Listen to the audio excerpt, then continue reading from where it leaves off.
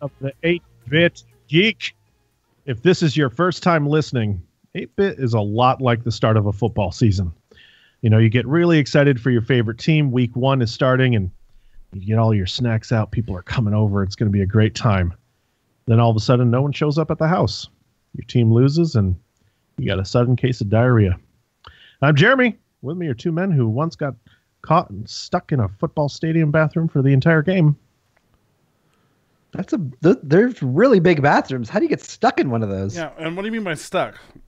It's like your you got story. stuck because, in your universe of this happening to us, the Jerverse, the Jerverse, we were stuck pooing the whole time.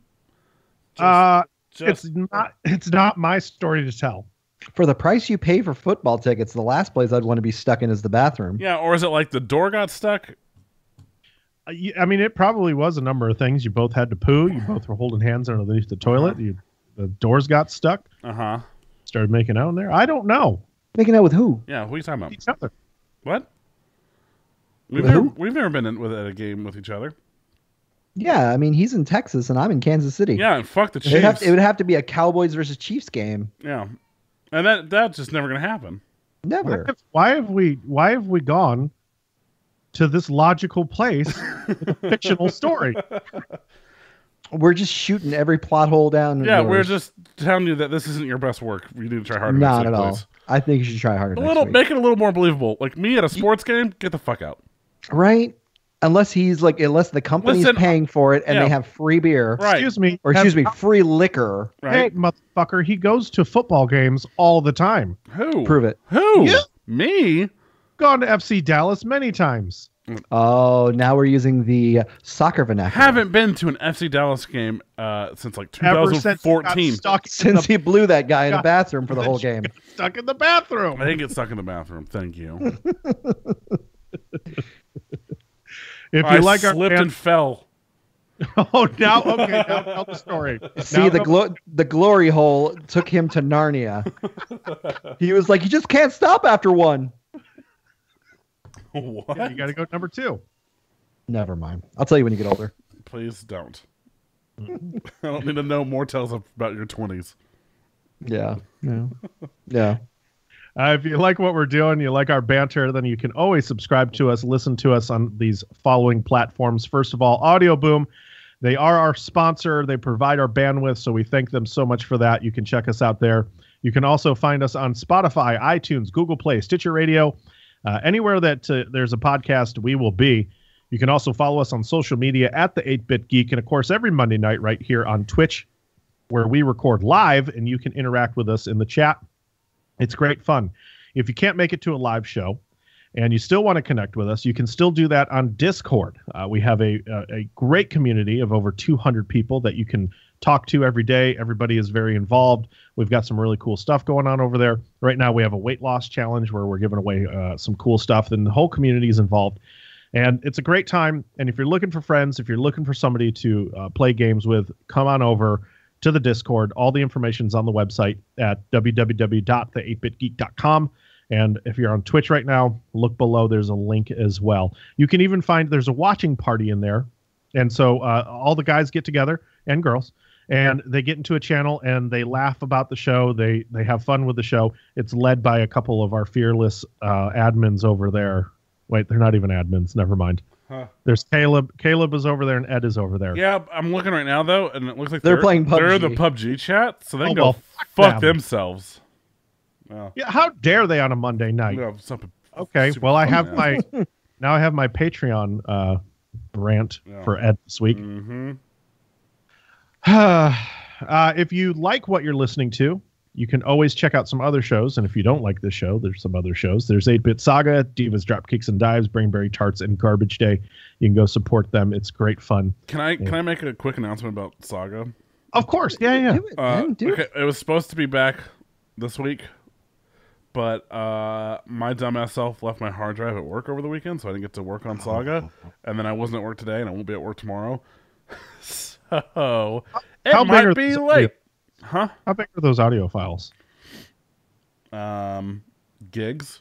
We record for 6 hours, man. Like, No, Wow. no. I'm just asking from is there any way that you could use a cloud service instead? Every session requires about 14 gigs. Never mind. Yeah. That'd take a long time to upload. Yeah. Now, can you show up to work and be like, "Oh, I need my hard drive. Never mind. I'm sick. Cough. Maybe, but also that would be pretty suspicious. But Dick move, basically. Why don't you go in right now after we're done recording and snatch it? Just go Use see your my night coworkers keys. and just be like, "Hey, yo, I'm sick of shit." I was stuck in the bathroom. Ever have that happen to you? That's not a terrible idea, but Go in there like fucking old Ben Kenobi, like just big old robe over your head, and just be like, "Don't talk to me, don't touch me, I'm sick." yeah. And then on your way out, just let out a huge sneeze, like open mouth, like just nothing. Yeah, I'm probably gonna sneeze a couple times on tonight's show. So if everyone is ready for that disgusting audio, Turn away. They're used to it with me. no. That's true. Fucking clear your throat on the Mike Jones over here. Cat Guy 1902. Thank you for the follow. Sorry, that just came in. Sorry. You ain't gotta outs me up on this piece. Like that. That's what you sound like. Like that. Well, hopefully that's all over with. Today I took my last horse pill for this Z-Pack shit. So Like that. it's more like this. God damn it. Oh, for that one? I thought you were talking about your sneezes. What the fuck is he like? The like Winnie the Pooh? Oh, I hope I get some honey. If you like what we're doing and you want to support us even more, there's another way. We give away this show for free every week. We do it and we love it and it's fine. But if you'd like to give more and help the cause, you can over at Patreon. We don't ask for a lot, but if you want to give a lot, we also take that as well. All your money goes right back. All your money goes right back into the show, and we can't thank you enough for all the Patreon members who are on that list. We read it out once a month, and so you can become a part of that community as well, where you get extra content. You get the pre-show, the post-show, and some extra content. We just released a Kevasode for Saga, and we plan on doing some extra content for 8-Bit Horror Fest. And all that good stuff. Surprise, by the way, I just mentioned it. Speaking of 8-Bit Horror Fest, Doug, take it away! Oh, man. That's coming up really fucking soon. I cannot wait. Right?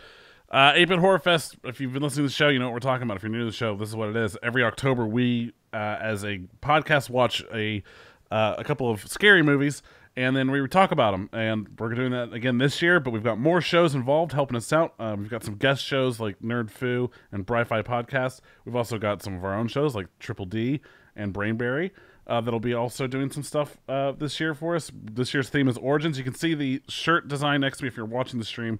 That little like creature, the swamp thing sort of creature design. Oh, that's the creature from the Black Lagoon. Right. I was going to say that, and then I was like, I don't want to be wrong. Fuck it. So that's our shirt this year. The theme is Origins, where we're watching the first like kind of kickoff movies for certain franchises, like Friday the 13th and Nightmare on Elm Street, stuff like that. So that starts October 1st, goes through the end of the month. Shirts will be available through October 31st, and then they're gone forever. So if you're going to get one now. And they're on sale. So do it at 8bitgeek.threadless.com. Boom! Boom. Bam! Also, other people contributing. We talk games and movie films with Bill and Hey, Steve. I didn't want to name everyone Kev. There was only 2 more, and then possibly our good friends Windress and Paul might be contributing as well. Well, they said that before. Yeah. Well, I don't know what that means. Well, you're sending them your old microphone. So Yeah, so they're gonna have some boss equipment to record on. Yeah. We always love having them on. We had Windress on last year for 13 Ghosts, and for what was it? What was the other one we had her on for? I don't know, but she's awesome, and we love them both, and it's cool. Was it Young This is our Frankenstein? favorite time of the year. Yes, it was Young Frankenstein. Mm-hmm. Frankenstein. So- But yeah, it's just our favorite time of the year, especially me and Doug's, because we love horror movies, and to be able to talk about them for a whole month is pretty magical. So yeah, good times. I love it. God, Kev. What? I mean, Really? I'm the only one here that went to go see it this weekend. You're gonna fucking just leave me out of not being excited about this shit? I think you're more excited about the party than you are actually watching the movies, though. Dude, Because I fucking love. These are the movies that I love. Like these are movies that I grew up on, not the fucking porn killing and the fucking. What movie have we made you watch ever in the 2 years that we've done this? Has been like a torture porn, like that sort of movie. Oh, yeah, because I could show you some torture porn if you want. I'm saying in general, like that new school kind of shit that's been finally phased out is what I wasn't into for all those years. But the iconic fucking horror film, I like these ones. These ones I can get down with. Like I'm excited. Like I want to go see it because of the fact that for that reason. That movie will make your butthole spray. I'm just gonna say, especially you, Jer. I've seen you how you acted with The Conjuring. But I watched it. You did at Doug's poor expense. Yeah. I mean, you watched it like a little bitch. Oh God. Let's play some scary video games, Doug. All right. No, you. That's fine. I ain't gonna be a little bitch like you watching The Conjuring. What? Really? We're gonna get Doug to play Resident Evil 7 in VR. The fucking keyboard and mouse playing a scary video game because you're like, nope, don't think so. Why don't you do that? Let's do a stream where you play a scary video game. Why are you trying to act all hard up right now? Because you're trying to act all hard up because you know exactly that you have a fucking Achilles heel as well. Okay. Okay. So mine will make me no little bitch. Damn. Then why haven't you played anything? I don't like scary video games. It's not my genre of games. I like Batman and also running around shooting people with guns. Turtles. Well, looks like we both little bitches. Wow. Oh, hey, by the way, happy birthday to horrible segue. Happy birthday to one of our fans over in Discord and 8-bit overall fanatic, Arnold Palmer. Sweaty Arnold Palmer, please. Arnold Palmer is dead, but sweaty Arnold Palmer lives in all of us. Arnie Parm Parm? Arnie Parm Parm. Happy birthday, dude. Oh. Okay, well, that had to happen. Bye, Ed. Next, we're going to go up and hit up the misconnection section. Every week, we take real ads from the misconnection section of Craigslist. We read them in funny voices. They're completely real. We don't edit them in any way, although we do ad-lib a little bit, but we definitely can't make this stuff up.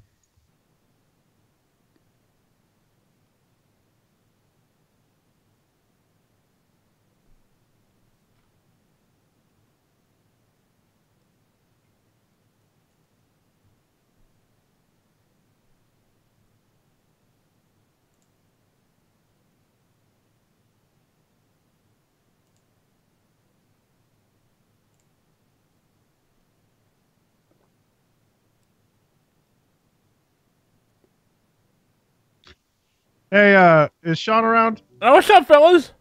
Hey, Sean. How you doing, brother? What's up, man? Oh, not much. What have you been up to? Not much. Oh, okay, cool. Well, good talk. Good talk. No, I too am sick. I think that little Ollie bastard got me sick. Oh, sorry. Oh. He's cute, but fuck. So, since I'm sick, let's get into some of my sick shit this week, all right? This one's for a hot zombie sex role play. Trans for woman. Okay. Okay, hold on. I gotta figure out what's going on. Oh my God, what is happening? Maybe one of those. He's drunk. He's drunk. I am so serious. Why? Why so serious? Let me tell you. Sex has become so boring. For a while, I was having sex at the Power Exchange because that was fun. I could mix things up. I could do it in public. I could have an audience. It was like putting on a show for everyone else, and I got to be the star. Unfortunately, lately we've run into reruns, and I'm just not having fun anymore. Oh, fair enough. Let's go to the Power Exchange together. Let's go to the Power Exchange together and roleplay. Oh. Let's go to the Power Exchange together and roleplay hot zombie sex. I mean it. I know it sounds really ridiculous, but I've always loved zombies and the undead, and I've always loved sex. So I want to mix. So I want to mix the two, without having to actually fuck a dead person. Additionally, I've seen and am friends with some really cute zombie girls, and I could really enjoy the mix of horror, terror, shock value in others, and sex. All right. How's it going to be like terror? Are they going to fucking try to bite you while you're having sex? Well, I think the audience is going to be in terror. Oh, okay. Yeah, they're going to be like, oh, God, why would you fuck that dead man? Side note, how much is the Power Exchange paying you to advertise them so much? You said their name an awful lot in that paragraph. Anyways, I'll dress up like an office professional or something like that in some clothes I don't care about and pretend to be doing some work in an office or something. I just got a fucking visual of them sitting in an office chair like, just do office work. Oh, Barbara, please help me with these taxes. Barbara, they're coming for you, Barbara. I'm coming for you, Barbara. Come on, Kev. God damn it. They're coming on you, Barbara. that was, I know the quote. That was good because it was zombies and it was sexual. God damn. Sexual zombies. Maybe then I'll listen to a prop radio and look shocked, act scared, peer out a mimed window or something. You got very Edgar Allan Poe up in here. Oh, there's a window right here. Oh. That was a visual joke for our watchers. And then you batter on the door. And batter and push and break in. What is batter on a door? That sounds like they're getting ready to deep fry the door. Yeah, I mean it's essentially what I'm thinking. Yeah. They're just like.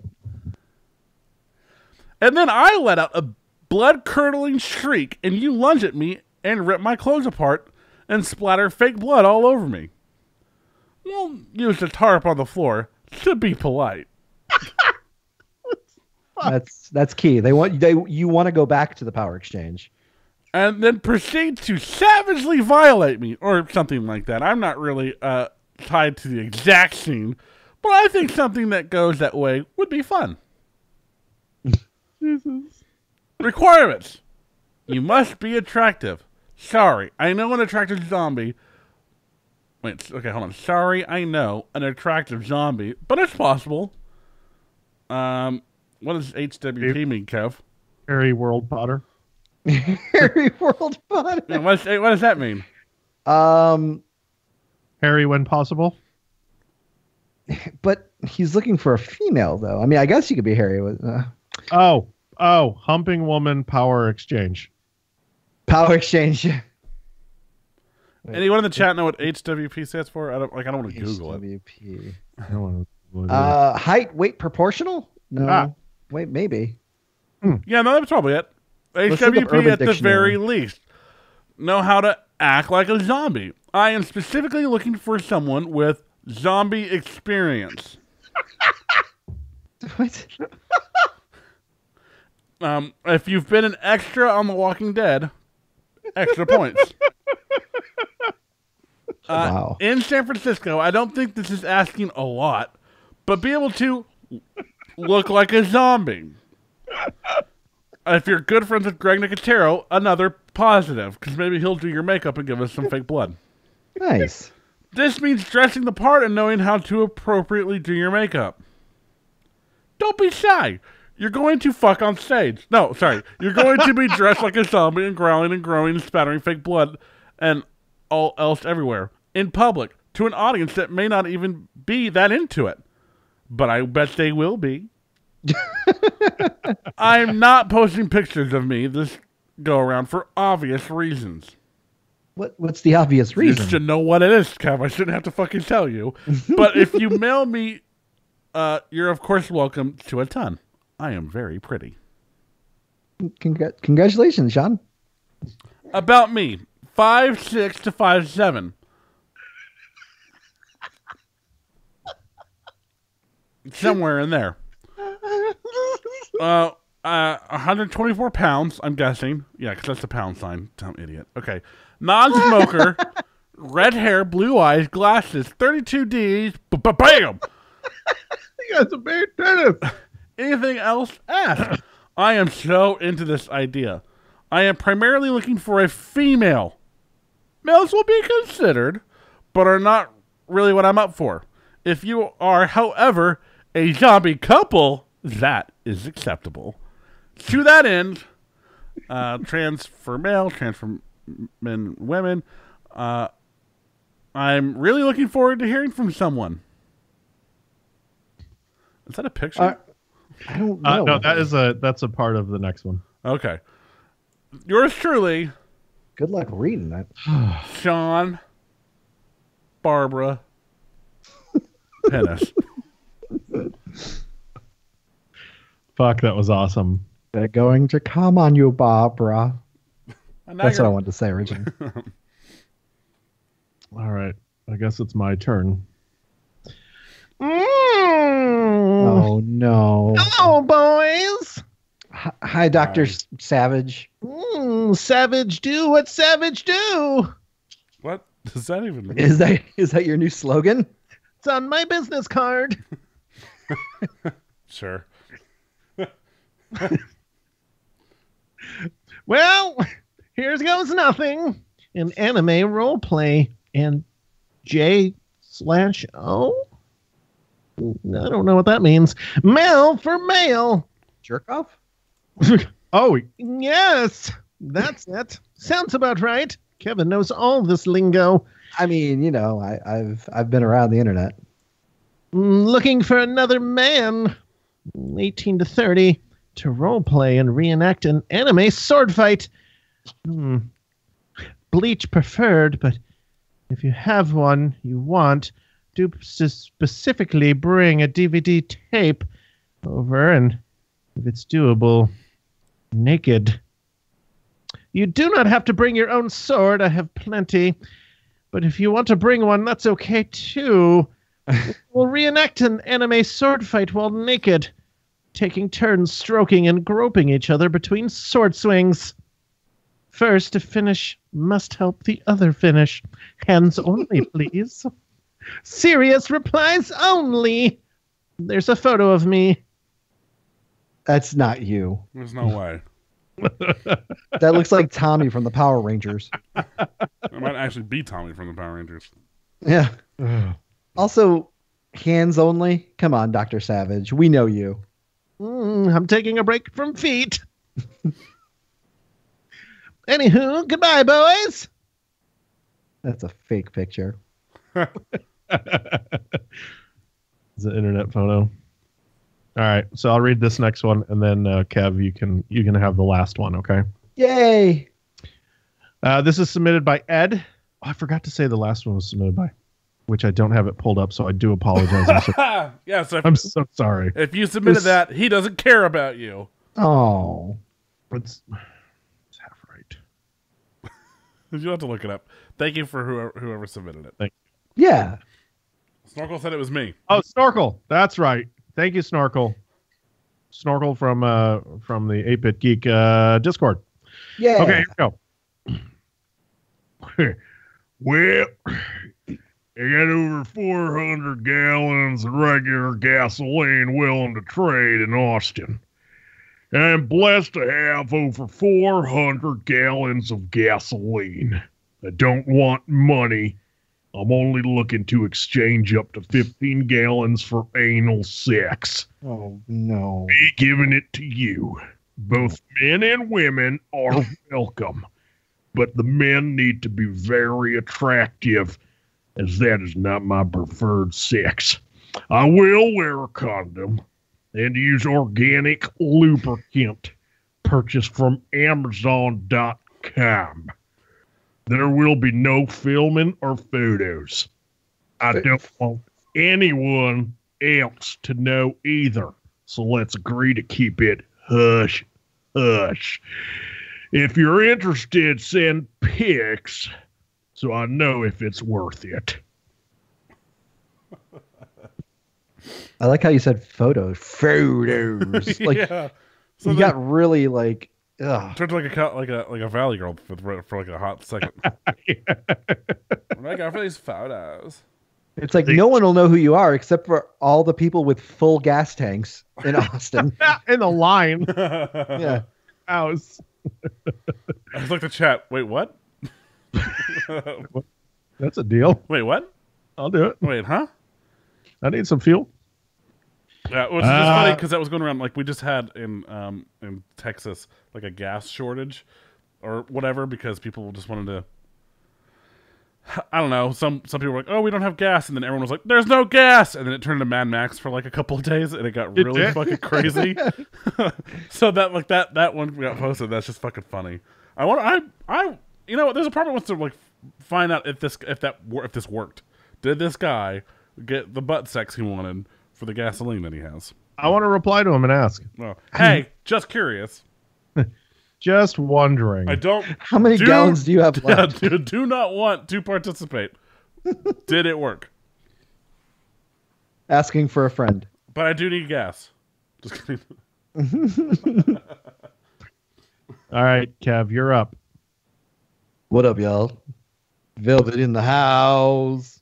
Who? Velvet in the house. I got a question.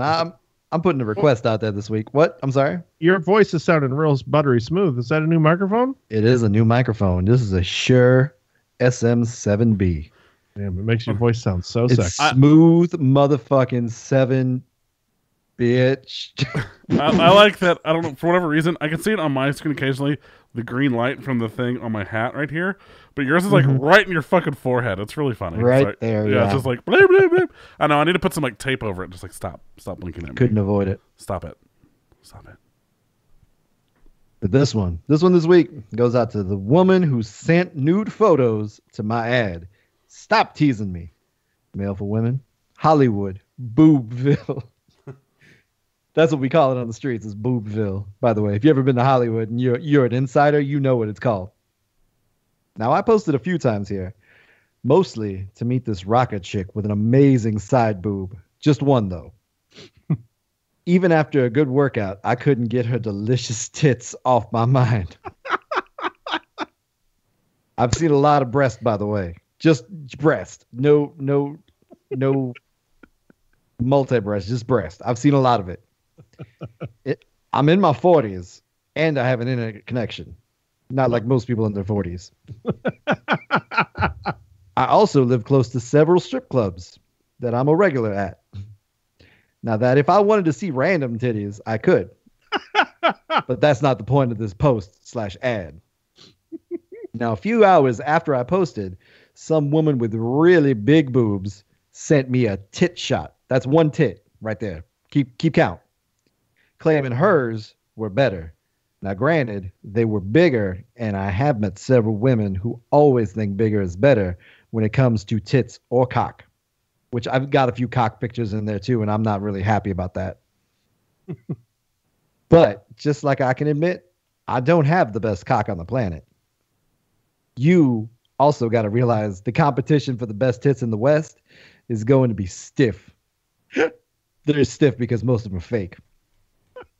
Plus, seeing something in real life, even if they are side boobs, is better than a picture of some nippleless huge ones. Because what's the point? We're all looking for the nip. But the big tit queen doesn't respond when I ask to see/feel her boobs in person. Because, I'm kind of blind in some ways. Like, I got to feel my way out of these things. I know where the areola is at. I just got to round it. Never mind. I'm getting too deep into it. So out of frustration, I post another ad requesting the BTQ respond. BTQ standing for big tit queen. And not disappear like a virgin on prom night. Kev, you're 3 for 3, man. I know my acronyms. And who responds to the request for the busty one? Oh, Miss Green Eyes and Fakies. A woman with stunning green eyes and just about as stunning as a set of tits as you can ever ask for. And does she respond to my inquiry? Of course not. She's too busy getting free drinks at the Cabo Cantina from every lush in town with a spare 20 in his wallet and cum in his balls. Trust me, I've checked. It's the feeler thing. I can feel it out. So I post for old Green Eyes and Fakey, hoping at least if she doesn't respond, then perhaps a woman who actually believes the internet can connect people is more than just pen pals. Nothing. Zilch. Zero. So I want them titties is what I'm saying. So That's a long ass post to talk about some tits. Yeah. I'm telling you, I'm looking for my BTQ. Are you her? Shoot me back a message. Yours forever, Velvet Jones. Boobtown Conversations. There it is. There it is. Jumping right into it, man. This week, ending. I guess we can say people are saying it saved the summer, but we're kind of officially out of the summertime film kind of time frame. But it has swooped in and made $117.2 million in its first week. Well deserved too, and the budget was $53 million. So yeah, they made some money on that. There'll be a sequel. It's the largest opening for an R-rated film ever. It broke every record in the book for fucking September, I think, for opening weekend and all that shit. It's getting a sequel. Yeah. Well, I mean, we all knew that. It actually is literally getting the sequel. They got to finish the story.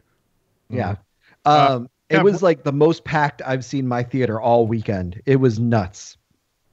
Why, were you there all weekend? Well, I live across the street, so I see a lot of activity. Well, how do you know it was like, that was the, like, did you monitor it or did you talk There to was someone? no other fucking movie out there and people wanted to see. I'm just People were bringing their like 3-year-olds to this film, which was hilarious. Every time I heard a kid cry, I laughed out loud. There's a lot of people on Facebook asking, like, can I bring my kid to this? Like, Yes. fuck no. If you want to scar your kids for life, feel free to bring them to this movie. Yeah. The thing is, this movie was fantastic. I loved the original, and the original is definitely, it's got a time frame, because if you watch it today, it's not nearly as scary as it was back in the 90s. However, this movie pulled no punches whatsoever. This was not a made-for-TV movie on ABC. They were gory. There was a lot of jump scares. There was a lot in this movie, a lot of jump scares. There was one that actually caught me off guard, which was awesome. But it was a great movie. Highly recommend it. And the kids that are in that movie are just the kind of caliber like as the Stranger Things kids, where they're all just on their A game, and they do a fantastic job. One of them, actually, the kid from Stranger Things. Yeah, one of them is it's the Will, and the main character. Yeah, he plays not the main character in Stranger Things. He plays Richie, and he is my absolute favorite in that movie. Every scene he's in, he steals it. He steals the damn scene, and he's fantastic. The kids are great. Skarsgård as Pennywise is surprisingly very fucking good and very creepy. Like, he actually has Tim Curry beat as far as creepiness goes in this film. And I'm not going to spoil why, but you'll see it and you'll be like, yeah, I could totally see why. This guy was fucking creepy, and I loved every second of it. I've watched a couple interviews with him outside of his makeup, and he's just creepy anyways. Yeah, people were saying like they would have loved to see him play Joker after this, just because of his kind of the face, his face shape, and the kind of He's just typecasted. Maniacal, the maniacal way he brings his character to screen. But yeah, go see it. Pennywise was fantastic. Like I said, they pulled no punches as far as like, this is a hard fucking R movie. Wait, are you talking about the band or the movie now? There's a band called Hard R. Oh, Pennywise. Yeah, go see them too afterwards. Pennywise was awesome. Whoa! I want to see Pennywise. I haven't seen Pennywise in years. Don't get me started. Yeah. Ride the Spy Guy is going to pop in here, and we're going to start talking about punk bands again, and bore the shit out of everyone in this room. Yep. I've been listening to the audiobook again. Nice. It's 44 hours long. I think I have 40 hours left. But like, it's crazy because like not much has happened. Yeah. It's the first few part. The first part is like the stuff that happens in the book. I don't know if the new movie takes place this far back, but in 1957 with Georgie. So what this movie does is it kind of modernizes it because it takes place in the 80s, approximately like 27 years before today. So that way, when the sequel comes out, it'll be a modern day sequel. Oh, that'll be 90? So you're seeing it starts in 88 and 89. So between 88 and 89, so that means 27 years from now will be like 2018 or 2017 or whatever. That's so bad math, dude. I mean, that's kind of bad. It's bad math. 1990 would be 27 years from now, or not 20 from now, from then. Yeah, like but today. remember, it's going to take them like a year or two to. Okay, but I'm saying like they could set the movie in 2016 if it's 1988. Or even then, it would still be 2015. But it's just bad. You're just bad at math. Hashtag. Well, yeah, I'm a product of Chicago education. Yeah. Chicago public schools. Yeah. I just found out what a hexagon was today. I just learned what a hexagon was earlier today. Listen, I've lived in an alley. I played with cans. My daddy didn't give me much. I had bottles as a fucking money. I turned them in and they gave me change. Hey, fuck you guys. At least I knew there wasn't a South Detroit. There is a South Detroit. Next time you guys go to Detroit, go hang out in South Detroit. Let's see what happens. Oh my God, Kev, we're going to go through this every fucking time. Listen, just because there's not a place that's necessarily called South Detroit, there's a southern part of Detroit. So suck my left nut, you fucking ginger Not bitch. Right now, you're sick. You're sick right now. I don't want to. I am going to. That's it. With the rest of this year's Patreon funds, I'm buying plane tickets for Doug and I. We're gonna make a fucking flag, and we're gonna plant that flag called South Detroit right around. Right on the fucking river. We're right on the bank of the river. Like, this is where, hey, guess what? This is the southern point of Detroit. South Detroit. Suck my left nut, Kev. And then Is it going to say all that on the flag? Yeah, it's everything. All on the flag. And then we're going to take a photo of it, get on the plane, and come home. Yeah. And I'm going to claim it's Photoshopped. And we're gonna have to bring the flag back because we probably can't leave that there. Yeah, that's littering. God, I'd pay for that. Yeah. Star Wars and Marvel films are officially moving off Netflix. To update you, a couple weeks ago, we talked a little bit about how Disney was making their own streaming service, and it will be successful because of the kids. Now it'll be more successful because Star Wars and Marvel films will only be available on that streaming service. So I feel like this is only going to hurt the cause for the regular consumer ages 16 to 35. Death.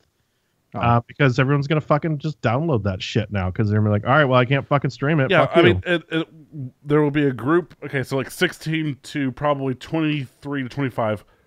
Just as it will probably not, or whatever that 16, 24, whatever that age group is, sort of like won't use it. They won't. But then you're gonna get to like 25 and to 25 to 35 will use it because a lot of them will have like kids. And then 35 after won't use it because fuck it. That's what I was gonna say on the quotes. But then like maybe 65 on may have it also because grandkids. Or some shit, you know what I mean? But like, yeah, no. I'm like, this is stupid. This is stupid. Yeah. I'm gonna go download it. Fuck you, Disney. I'll pirate your shit. I don't give a fuck. I'll even say it. Deb from Brainberry brings up a great point. What is this going to do for the Marvel shows on Netflix? There's been no announcement so far. That's still the big question. Those will probably stay on Netflix. Those are Netflix properties. Yeah, he didn't mention anything in the announcement, but I'm sure that there's still loopholes in there, and they could probably pull those over to the Disney streaming service as well. I don't know. Yeah. Netflix paid for those.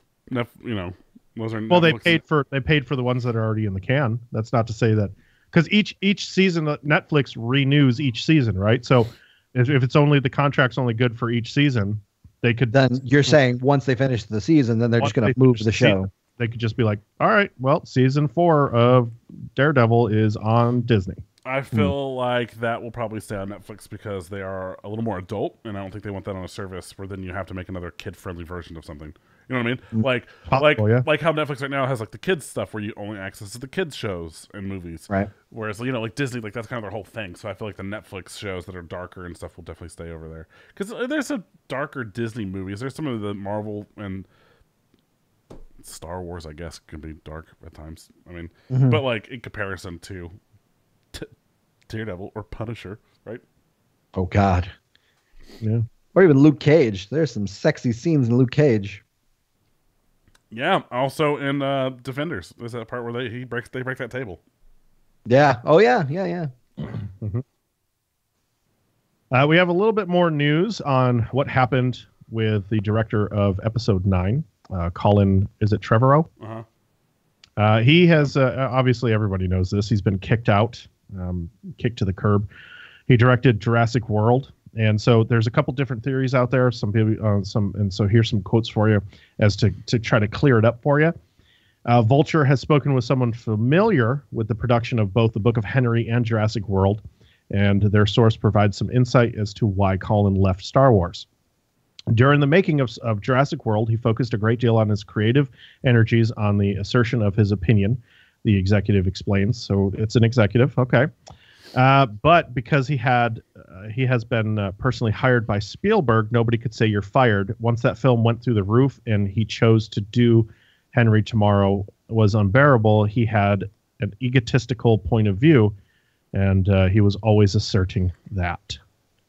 So, and the other quote is that Kathleen Kennedy is the gatekeeper of Star Wars, and what she got, what she do, her word goes. So fuck you if you're not going to play ball. Yeah, I mean, we've kind of seen that again with the Han Solo film, where it's like the two directors were making a kind of slapstick dumb Han Solo movie, and she didn't. That was But you know, I trust her. She's worked with Lucas and Spielberg for years on like Indiana Jones and all of their like those franchises dating that far back, and like Star Wars and all this stuff. She fucking knows these movies, and she knows all this stuff about them. She's been a part of it for so long.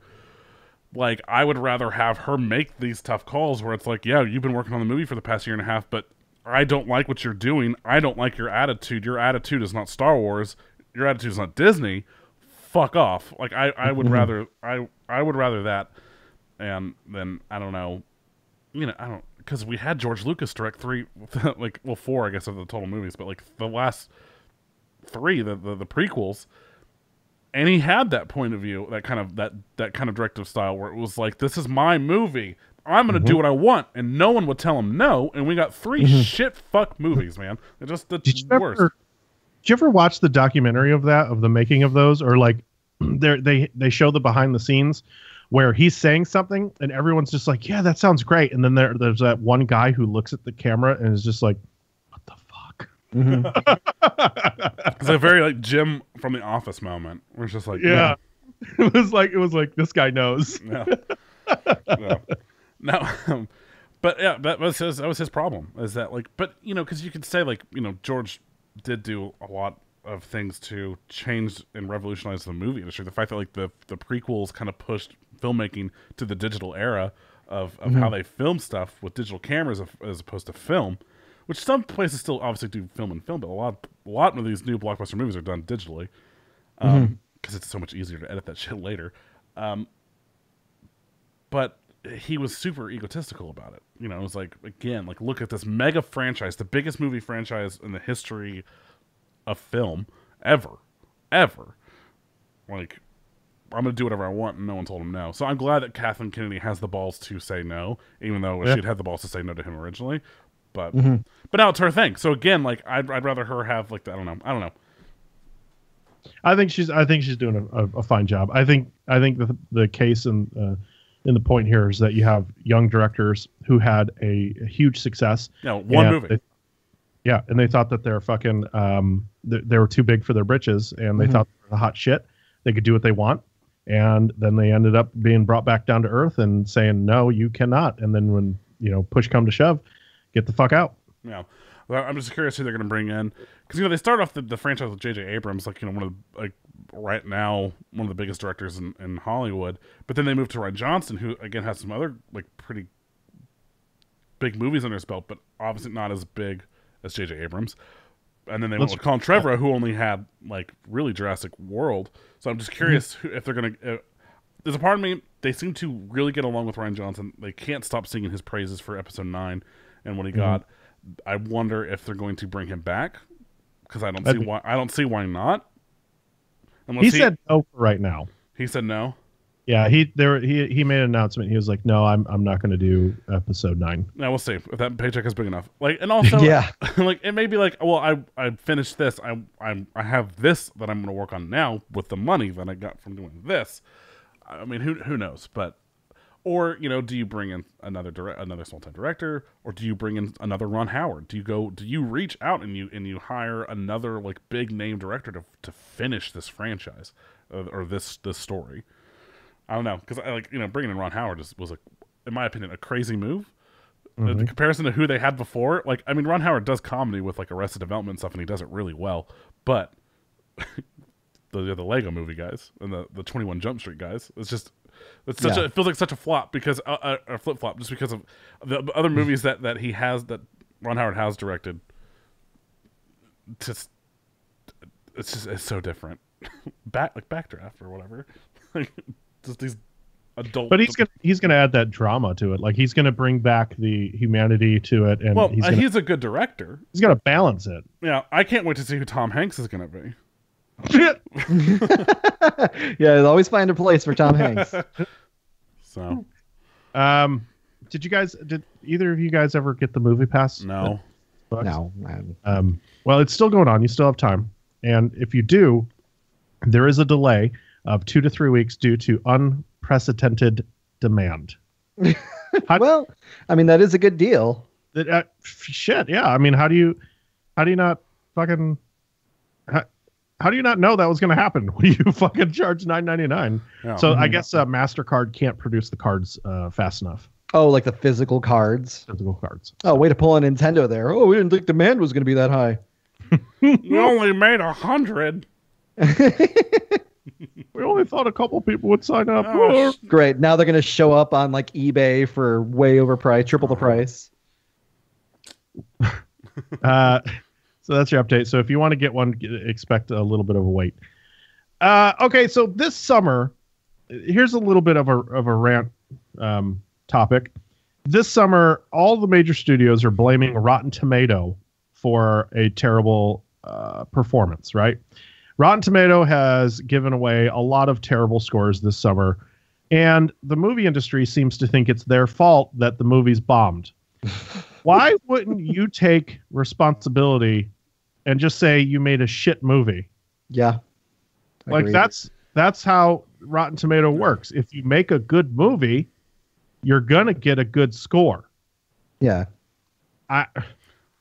Case in point. Back in the day, there was no one there to call them on their shit besides like hoity-toity critics. Now everyone's a critic, which is, it's a gift and a curse in the same time. But the fact that is there's more people that can weigh in on whether this movie is good or not, and a lot of, I would say, unbiased folks. So, well, here's the thing. What the executives think is a surefire hit, like Transformers: The Last Night and Baywatch. Those are surefire hits. Did you know that in 2014 the last Transformers movie was the #1 movie of the in America or the world? Because that shit sells like hotcakes in China. Hotcakes. The box office was #1 at the box office for that year.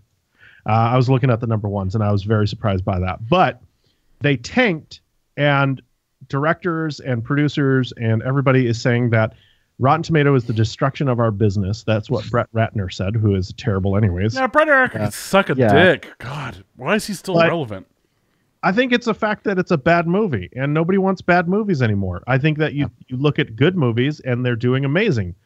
You look at a bad movie, and people know they're fucking bad. Nobody wants to go see that shit and spend their money. You're asking people to spend anywhere from $40 to $80 to go out on a date or with your family to go see a film for an hour and a half to 2 hours. Nobody wants to make that investment anymore if it's going to be a terrible fucking movie. So you can't sit there and blame a website who aggregates scores based on reviews that's the reason why your movie is terrible. Your movie is terrible is because you hired a shit writer, to crank out a script in 2 weeks. Then you got it produced. You got it made for little fucking bit of money. You threw $100 million at it, and you're like, "This is going to be a $1 billion movie," and then you let it out into the world, and you expect what? That it's the fucking 90s where no one reads that shit, and they just see the property and go, "Oh yeah, let's go fucking see it. This is going to be great." Like, get the fuck out of here. Yeah, and Aunt says in the chat, she says we can watch bad movies on Sci-Fi for free. That's so true. Or Netflix, movies that are sadly coming true, like Sharknado. Yeah, that was crazy. But yeah, it's the world we live in, where people don't want to take responsibility for their actions, and everyone wants to. Here's the thing: I have this huge problem, and I've noticed it more when I was like a teenager and like in churches and stuff. There was this attitude of like everything you did is great. Everything is perfect. Like, oh, you're such a good singer. Oh, you're such a good performer, or whatever, whatever. And I'd be like, no, they suck. Like, why are you blowing this person's like ego up when they're not good? And I feel like that's the same problem we're seeing now. Is like it's that participation trophy syndrome where it's like, oh, you did a good job, Johnny. You showed up, but like, and I'm starting to see that like bleed over into other industries. It's like, I don't know if it's our generation or generations below us, where it's just like, stop. Like, thinking that everything you do is gold. Like, I don't care what your fucking mother told you. Your movie was shit. Your writing was shit. Your book was shit. Whatever. Like, I don't know. People get so offended when it's like, it's not me. It's Rotten Tomatoes. They gave me a bad review, and so that drove people away. Like, no, dude, you made a bad movie. Like, Baywatch, get the fuck out of here. That movie looked like shit from the beginning. And, like, Transformers, dude, we're over it. Like, stop. And then, even then, you've got the new Alien Covenant. It was better than Prometheus, but not by much. Like, it was just... people, again, letting people make shit movies and then being like, wow, what? It's Alien. How did this fail? Why did this do as well as we wanted it to? Because it's not good. He didn't even make the best Alien movie to begin with. So, amen to that. All right, let's get into some gaming talk. Anybody got any new games? I got a new game this What'd week. you get? I got Injustice 2. Oh yeah. Yeah, I'm waiting for that to come out with like here's all the characters in one version. Yeah, I know. I jumped on the deal. I really wanted to do that because like they just announced Spawn. Mm-hmm. Oh, that'd be cool. So I didn't think I was going to need the Ultimate package because I was just like, oh, the base players will be fine, right? Mm-hmm. But they have done a fantastic job of pulling you in and wanting you to keep playing. I have not played a fighting game this much since like Mortal Kombat back in the day. You level up your character. You get all pieces. You get armor for your arms, legs, and all that shit. Everybody knows this. So that keeps you coming back for more and more. And the story, I know a lot of people said that the story for the second game isn't as strong as the first, but I gotta fucking disagree. I am so invested in this story, and it is so well told and done. I fucking love it. I think it's a fantastic storyline. It's so good.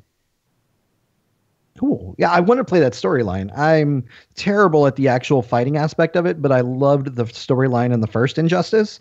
So I really want to wait till the price goes down to pick up the story for this one. So that's cool. I mean, it's good to hear. Yeah, I picked it up for $20, so I couldn't say no. Nice. Well, this week, before we get into the big one, I got a review copy of Sinmora EX, or it might be Sinmora X, but it is it was previously a Vita game. It's a side scroller shmup, like shoot 'em up. And I was playing that yesterday, streamed it a little bit. It's really fun. It reminds me of a game back in the day that was on PlayStation 1 called Einhander, which is a side-scrolling shooter with some 3D elements to it. Really fun game. It's done in part by Grasshopper Studios, which is a Suda51 studio. And it was really fun to play. The people who were watching were having a good time with it. But really cool boss battles, some hell, like bullet hell type game. Just really good game. But yeah, we got a review copy of it, so I thought I would try it out. It was on PS4. It's also on Switch, and it's originally from the Vita. So yeah, definitely worth checking out. I just checked. You reminded me to check something, and we just got approved for a review copy of Baja: The Edge of Control. We can't say anything about it because it's under embargo, but yeah, we can definitely test it out. Nice. That's cool. That's cool. It's a remake of the original from the 360. No, it's PlayStation 3. Yeah. Yeah, and 360. Was it 360 as well? Okay, cool. Yeah, pretty cool. But the other big game that you guys didn't get to play yet because it's not on a PC, but Destiny 2 finally came out, and that's been consuming my week. Yeah, I know everybody's playing it, but is it worth it? Is it gonna? Are Doug and I, who didn't play the first ones, I played it a little bit, but Doug didn't play the first one. Are we going to be interested in it? Is it going to keep our attention?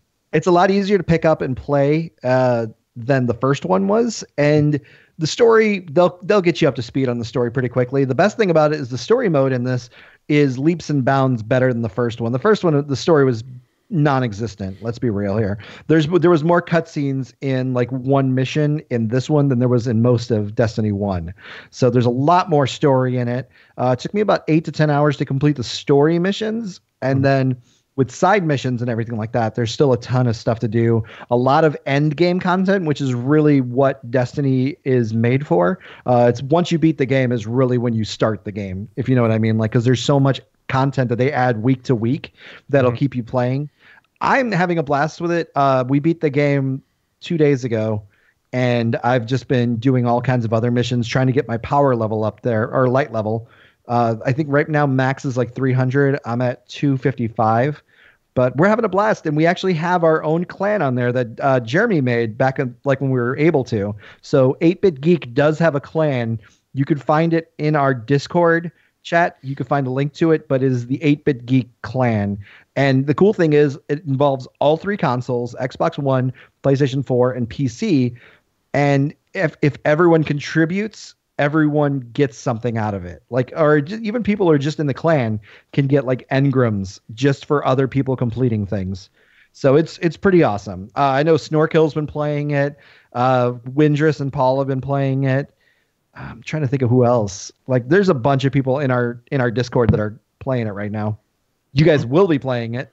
But you still haven't answered my original question. Will Doug and I said yes. I said it's a lot easier to pick up. Okay. But the thing is, it's got the Division feel to it, where it's going to take a couple headshots to get somebody down, but it's a lot better than the first one. You're not going to spend like 2 hours fighting one boss or anything like that. That's good. Yeah. But I love it so far. Speaking of the clan, let's move on to the next story. Bad segue. No, that's a good segue. Are you kidding me? That's funny. PooPooPie is back in trouble. As usual. And this time, fuck this guy. Too rich to care. Fuck this guy. So he was playing PUBG. He was streaming it. Did you guys watch his clip? No. So he said he dropped the N-word. Like, he dropped it like he dropped it like he's said it many times before. He dropped it like he was talking to a friend, and it was a hard R on it though. Oh yeah. Yeah. Like, that's the thing. Like, you could argue it if it wasn't a hard R on it. You could be like, oh no, I was just being like, I don't know. There's like that. I was trying to talk like I'm a gangster or some shit, sort of, that sort of bullshit or whatever, like excuse. But it was a hard R. Yeah. Yeah. This was very racial. This was. I think that this should hurt his image, and I think it should fucking. I think he should go fucking away, man. Go away. Yeah. Piece of shit. Which he's not. And the sad part is, he influences so many younger. He's got such a younger audience that they're gonna pick up on that positively, unfortunately, and they're gonna start that shit. And that's the unfortunate part.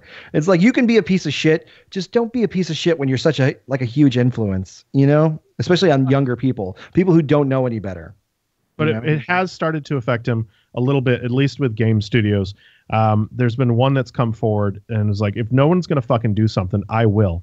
Mm-hmm. So the creator of Firewatch has started to do a DMCA takedown of everything that PewDiePie has done with that game. And he says, I'm not going to fucking stand for this. I'm not going to, some of these. I'm sick of this child getting more and more chances to make money off of what we make. Mm-hmm. He's worse than a closet racist. He is a propagator of despicable garbage that does real damage to the culture around the industry. I agree with him. I fucking Colin started watching this guy, and I said absolutely not. Good. Because I every time he goes on YouTube, he can only watch certain people, and they have to have a positive. They have to have a positive influence, or he has to be learning something. That's the rules of YouTube. Because good call. If not, then out the fucking door, because of the fact that it's nothing but garbage. So I walked into his room one day. I said, "What are you doing?" And he goes, "Oh, I'm watching this new guy. Everyone else is watching at school." And I said, "Oh, that's PewDiePie. Turn it off." Like, there was no ands, ifs, or buts about it. Like, fuck that guy. No. He's terrible. He's just fucking terrible. Yeah. In the chat, we'll talk a little bit with the chat is saying also. Band says, I don't think it should hurt his image so much as it should own it and create a positive change by positively changing. The problem is with that band is that like he has done this before. He's had similar issues with his like white supremacy bullshit and him saying the N-word and doing this stuff before, and he clearly hasn't changed anything because he keeps doing it. So at this point, I feel like it's kind of like, dude, okay. I would have agreed with you like a year ago when that other shit was happening, but now it's a year later and he's still doing doing that. So I don't know. He waited for the heat to die down, then he fucking heated it up again. Yeah, and then he did it right. Yeah. And then like Snorkel says he's not going to do it again, Snorkel says that's dumb. The game, it'll open more doors for the studios to take down other Let Play channels. Okay, maybe. Like, right? Like, reason why they don't do it right now is because, like, why would you? Because that's getting the popularity of your game out and stuff. Like, the reason why we play PUBG is because streamers play PUBG, and it looks like fun, and it is fun. But, like, we wouldn't know about it otherwise. But if that person is creating content that is, like, racially charged or, like, is hate speech or in any sort of way, the creator of that game should have every fucking right to tell you not to post that shit. And like, no, do not associate me, my game, my creation with this bullshit that you're spouting. Now, I'm not saying necessarily in his case that like he's on there like being a full, like in a white hood and stuff. But I'm saying like if that's how that's next. Yeah, like if that were to happen, or if there was someone out there who was just being just a racist piece of shit or whatever, then no, I feel like any game studio should have the ability to put that action against that channel and have them stop using their stuff. I mean, anyone else can do it. Yeah, and I mean, there's no difference between that, what Doug is saying, as what advertisers do. Advertisers will not associate themselves with anything that's going to hurt their image or brand. So it's no different than any game studio not wanting that kind of publicity for them. And so, is this going to affect him? No, he's got fuck you money. So it doesn't matter. Like he could be taken off the internet today and he's fine for the rest of his life. Yeah. But I do think that more companies need to step up and say, no, here's the fucking line and you crossed it and we need to teach you a fucking lesson and you don't control us. So Ben says it's a breach of his contract for YouTube also, isn't it? Depends on where he was streaming. If he was over on Twitch, then it wasn't on YouTube and YouTube can't do anything about it. If he didn't put the clip on YouTube, then that's out of their hands. They can probably reprimand him, yes, but at the same time, if there's some contract issue and it wasn't on their channel, if he didn't stream to YouTube, then I don't know if they can do anything about it. If he did it on there, then again he could just be like, well, it was just a slip of the speech, slip of the tongue. I didn't mean to say it. Tongue. Right. I didn't mean to say it with such passion. Yeah, with that fucking hard R. Yeah. Clear as day. All right, moving on. We talked a little bit about Destiny 2. Kevin did. It has already reached 1.2 million concurrent players, which is in a weekend. That shit has to be a fucking record because it took on at least on PC, it took PlayerUnknown 2-3 months to get 1 million. Months, 5, something like that. How long has that game been out? Yeah, but that was kind of a word of mouth game. And I know, but like this is like to have concurrent, like your sales have to be like in order to get a 1 million concurrent, the Battlegrounds had 10 million copies. Concurrent. Okay, I was wondering what you were saying. Sorry. And so 10 million copies sold of that game. So that just goes to show you, like, it's possible that Destiny 2 has hit those numbers already in a weekend, which would be insane. So I can't wait to see what that's like. Here's some more. Okay. See, this is, I feel this is how you deal with race in a video game. Okay. South Park has announced that the game becomes harder when you play the black character. Well, it's when you choose the level of how hard the game is, it makes your skin darker. It changes your skin color depending on how far you slide the difficulty scale. Yeah, right. Which is funny. Now, apparently, I think they said like the combat is not necessarily harder and stuff. It's just like other things are. I don't know what that means. Don't get as much money. Yeah, and we'll treat you differently. Which we'll find out when the game comes out. But yeah, I mean, once again, it's South Park. You come to expect it. Yeah, it's in their line of humor, but also the thing that like makes it funny. Like, I mean, is it offensive? Sort of, but it's also like real life, you know? Like yeah. That's what I was gonna say. It's calling out the real it's calling out issue. what the actual issue is. And so what's funny is that you see these people like I saw someone on Reddit today where it's just like if you're offended by the South Park game, you are most likely the problem. And it was all these white people that were like, I'm so sick of this saying that white people have it easy. My life is so hard. And it's like, no, you might have. I mean, yes, you may be having personal struggles that are difficult. I get that, but I swear to you're the overlying structure. Everything in your life has been significantly easier than your black neighbor. I promise you. So that's true for all of us. Like, so I don't know. So yeah, it was just all these white people just getting all bitchy about it. Just like, this is so racist. I'm so offended. My life is hard too. I'm about to trigger Doug. Oh, here we go. So the Nintendo Switch. What's wrong with it? Is going to have supply issues this holiday season. What? I better get my Switch now. Hold on. Here's the quote. Nintendo boss says Switch supply issues are complicated because they deal with multiple components. What? What? That was a nothing answer. Man. He says, are we going to have enough this holiday season? That's our focus is. Get the fuck out. It's been a year. When did it come out? Because you've had yours. You had it March. Well before March, right? March. Okay, so it will be a year. Because we had them in time for Alamo City. Yeah. Yeah. So How? Mm-hmm. How? Because they're spending all their production on a Super Nintendo Virtual Console. No. There's no tech in here any different than what's in the goddamn iPad. Yeah. No, this is not we don't have enough. This is them drawing and like pulling in the numbers to be the #1 selling console of the holiday season right now, 3 months in advance. Because I wouldn't say the #1. I would say the hardest to find. Well, that's what I mean. Like the one, like the like, they're going to be sold out. They're going to be. You couldn't find one of ours. Everyone wanted our console so badly you couldn't find it anywhere because everyone wanted it. When it's you fools are deliberately underproducing your consoles to try to make it look like you're hot shit.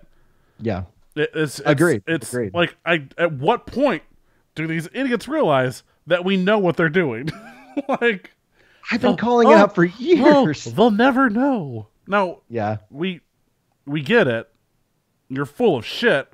That's why you can go fuck yourself, Nintendo. And I've been saying that for years. I thought you were aiming that at me. I was like, damn, Doug. Yeah.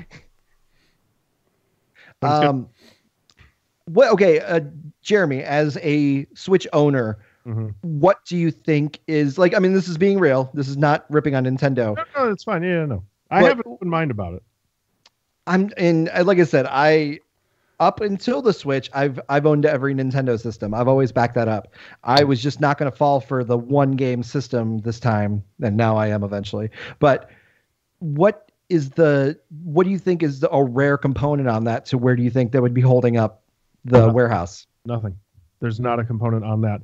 There's not a component in the system that is the only thing that's proprietary is the actual plug that goes into that's the HDMI converter. Okay, that's HDMI on converter. What is it, like a mini HDMI or what? It's so that way you can't hack it and build your own dock. And so that's the only proprietary. Oh, okay. Anything else, all the components in that are just NVIDIA chips. Okay, because I've read that it uses a USB-C to charge. Yeah, but that's everywhere. That's on every. Yeah, that's what I'm saying. Like I'm saying, it's surprising because normally they have their own proprietary chargers. There's been teardowns of the controllers. Those are all built with really cheap Bluetooth what are they called, antennas. Yeah. It's just plastic, so that's all, you can knock that out. The screens are everywhere. Like that's not a special screen. It's not OLED. It's nothing like that. Yeah. So there's not one thing. The technology in this box is probably anywhere from 3 to 5 years old, and I don't see how it's a component issue. In the chat, somebody says, "What do you think? How much of this is iPhone?" It's not. Like Foxconn is a huge company. They build products for everybody. Mm-hmm. This is just a matter of supply chain. They like Doug said, they're just not producing in a lot of them, because what they want to do is they want to build up a whole stockpile. They want to push it out on one certain date. Once they all sell out, and then they can say, look how many millions we sold, and we're all sold out. And that's all marketing.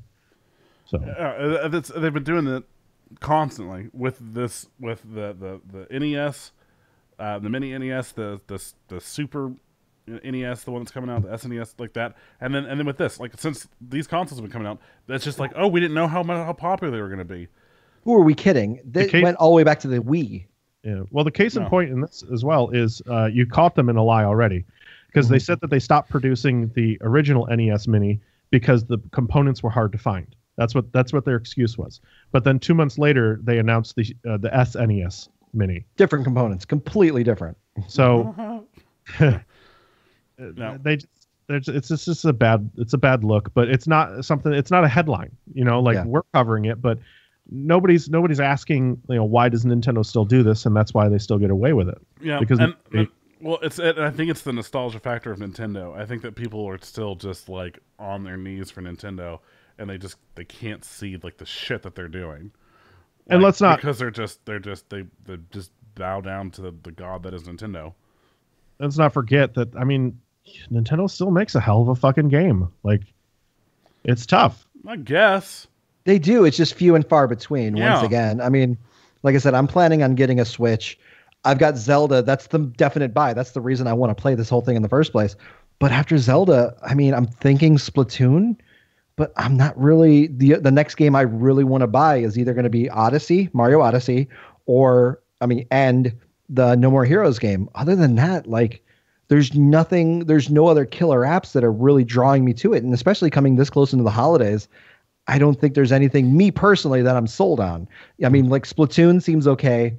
That Rabbids game seems pretty cool, but nothing that I'm like, like I said, I don't feel like how Zelda makes me feel. Like, I want to play Zelda, but I don't want to really the play new others. Mario looks fun too, but the problem is that, like, I still don't feel like that's enough games. The reason why we build these computers that do all this awesome gaming is because we know that, like, we'll easily buy like 20 plus titles a year easily to play we'll them. be able to justify our purchase. Yeah, right. and like, at my PlayStation I only have a handful of games for, but again, they're the exclusives, but they're amazing. Like, you cannot compare Zelda to Uncharted or The Last of Us or apples and oranges. You can't.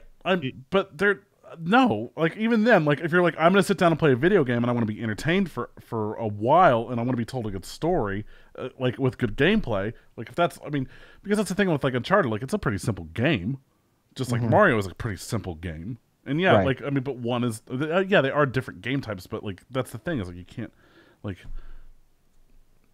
What do you think, Jared? Jared, you own a Switch and you've played Zelda, obviously. What would you compare it to, comparing it to another AAA title that's from another system? I think it on its own merits, it stands as one of the best games of the year. But it's not the same. It's just not the same. That's what I'm thinking. It's an experience that I think everybody should have with the Zelda game, because it's just phenomenal. But at the same time, you look at something that's story driven from Sony, and that's phenomenal as well. And I think that they can both stand on their own without being compared. What can you compare? What can you compare Zelda to as far as, like, the genre? So you're thinking open world. Would you compare it to something like The Witcher or say Skyrim? What would you say that's better than those? It has more in common with Skyrim than The Witcher, I think. How is that? I'm putting you on the spot. Sorry. because I mean, you're just the only owner. I think so. The Witcher. I think The Witcher is more story driven, and I think that has as to where Zelda was more like, they put you in a sandbox and you figure it out, and that's kind of like Skyrim as well. Obviously, Skyrim had more to do in it, but so you could still soak 100 hours into each one. Okay. So I think that's what I would compare it to mostly. But like I said, it's difficult because it stands on its own as kind of, I don't know. It's really strange because it has a ton of nostalgia, but it also does the same things that other games have done, but it feels fresh and new. Okay. I guess that's how I would say it. But other than that game, really tough to say to go buy one, because it really annoys me that it's got the Nintendo tax on it, so an extra $10 for these indie games. And the indie games, I'm like, I can pick it up for $3 on Steam, as to where it's a full purchase on Nintendo Switch, and I'd rather just sit in my office chair and play it. Right. So there's that. I don't know. Like the fact that you just have like the one. I mean, there will be more titles coming, but this comparison, the fact that what I'm trying to say is just you have Zelda, which is, it looks fun. I've watched you play it, Jer. I've watched Ed play it, but he played it on the Wii U. You know what I mean? Like, he didn't have to go buy the new console to play it. And they're identical. There's nothing different about those two. Yeah, I mean, I heard there was a better frame rate on the Switch, but that's all I heard. Right. It's not by much. You're not going to notice. And and then so that doesn't seem like enough of a reason to go, buy the console. Because the games that they're announcing for it, like just right now, they've announced another. This brings me to the next story. They've announced L.A. Noire coming to the Switch in November. Is it new? I mean, I realize it's VR, like, so it's first person, but it's got to be the same game, yeah?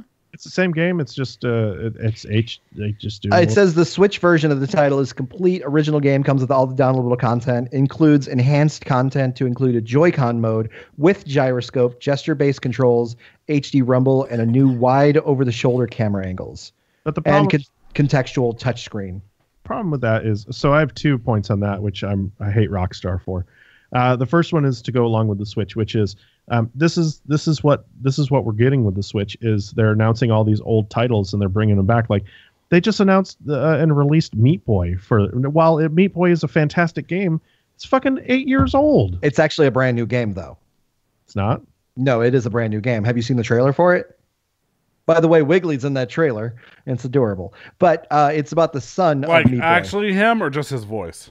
His voice. Okay. Well, he does the narration. I of the am whole aware trailer. of what he does for the game. Well, no, I'm saying in this trailer he does the narration of the trailer. But yeah, it's a brand new game. I'm looking. So, to look this up because I don't. But the thing is, I mean, you can't really shit on Nintendo for that one per se, because it's coming out for PS4, Xbox One, and Switch. So I mean, it's not like, and the HTC Vive. So I wouldn't just put that one on the Switch. It's not their fault they're getting it. Yeah, but it is a step in the right direction for Rockstar working with Nintendo, though. I mean, you got to give that credit. But at the same time, did you guys play L.A. Noire? Am I the only one who played it? Did you guys play it? I played it. I mean, there was some naked bodies up in that game. And you're going to tell me you're going to put that, like, VR at a kid's console? Mm-hmm. Bayonetta 1 and Bayonetta 2 were on and Nintendo, even though there wasn't nudity. But I'm trying to think of a Nintendo game. Straight up naked people. Now, they were dead. Yeah. Hey, but, okay, here's the other point. Why the fuck are they doing this? Why are they bringing this back and not just fucking releasing Red Dead Redemption on the current consoles? Because Rockstar hates us all. And also, this is a different team. L.A. Noire was done. Bondi's still around. Noire was done by Rockstar Team Bondi. Australia, I think, yeah. Otherwise known as Team Bondi. Yeah. And? Well, okay, and Red Dead is by Montreal. Which one? So that? Red Dead was Red Dead's the actual studio, like Rockstar. Yeah, so it's a different team, Jer. Calm your fucking tits. Like you can hire anybody to fucking update it for the systems. Well, you're not. We don't you're know. Listen. Who fucking knows who they hired to make this? I'm just saying that Red Dead has several studios across the world that work on specific games. So you're bitching about this not being Red Dead, or why Red Dead's not done. This is probably a fucking different studio, like it was to begin with. But it's okay. But you're bringing up a point that doesn't matter. The game is already fucking done. All they have to do is update it for the consoles, and then you're good to go. So you just hired someone to just do something really easy. Like I don't understand why you're bitching about Red Dead. Why is that? Because the fact that would be just as easy. No, it wouldn't. That's you mean Red Dead? Tough fucking game. Are you talking about Red Dead 1? Yes. Oh, I thought you were talking about Red Dead 2. That's my bad. No.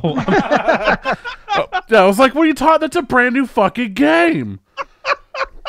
My bad. No, Red Dead that's a misunderstanding on my part. Yeah, that's my bad.